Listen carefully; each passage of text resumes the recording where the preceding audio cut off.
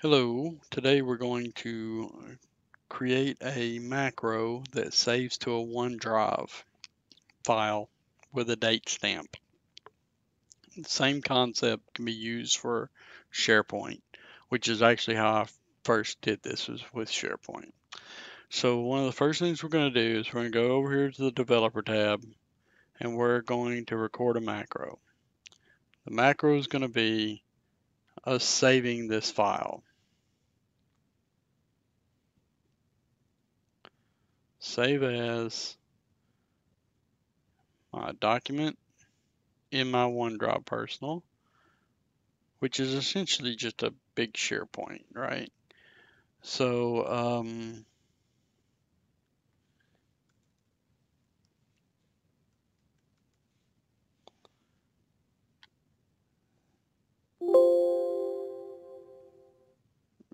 you got to make sure and save it as a macro enabled workbook, which only makes sense since we are recording a macro in it as we speak.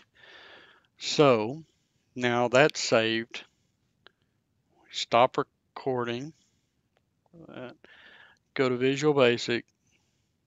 Go into the modules where this would have been recorded, and there is your snippet of code.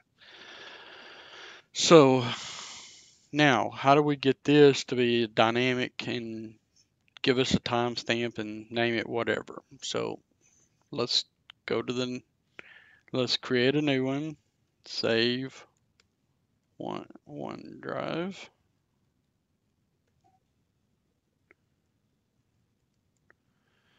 Give us a little space to work with here. Now we're going to create some dims. Dim, file name as string. We'll do the same thing with OneDrive as string.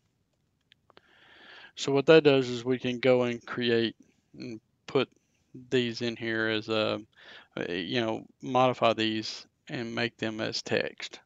So if we do file name equals, like I said, I'm going to try and do this. I do a file every day that it saves twice a day, at AM and a PM.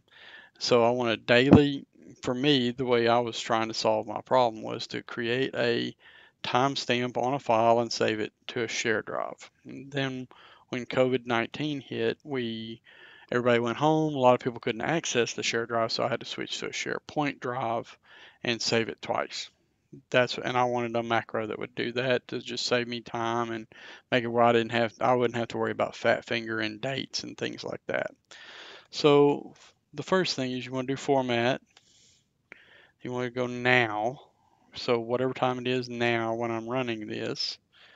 And you want to set the format here. So I want it month, day, and then a 4-digit year.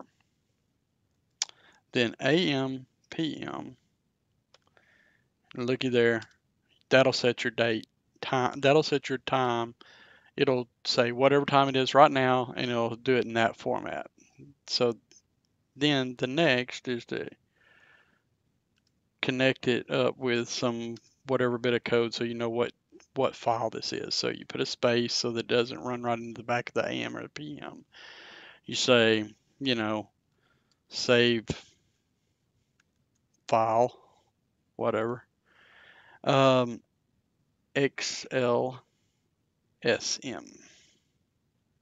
M. Oh, I forgot my close. So that gives you the file name. Now to get the OneDrive set. Well, you've already got this, right? You've got it right up here. I'm making all kinds of mistakes today. So you go right up here, grab your data,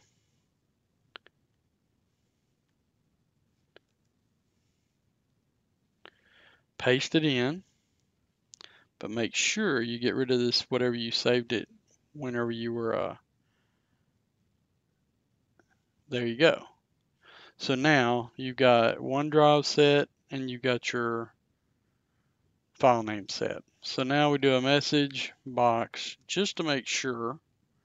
So use OneDrive and file name.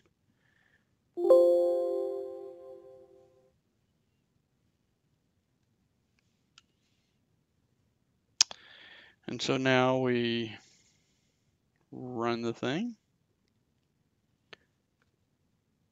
We did this earlier to me today.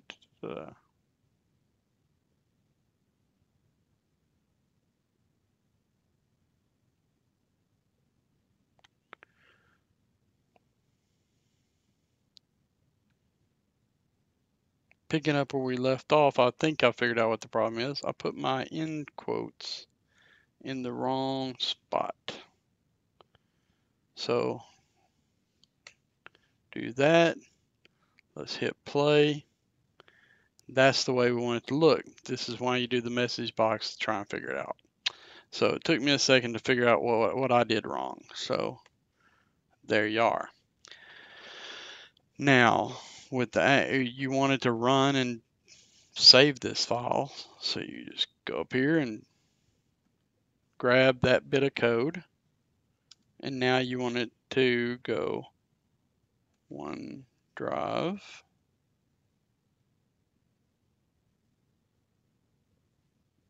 And file name. Now, when you run that code again, it should save. We can go out here and check in just a moment to make sure that it does. So let's run the code. And it's uploading. You saw that it went somewhere. So now let's see if it went to the right spot. So this is my my OneDrive, and it looks like it just showed up.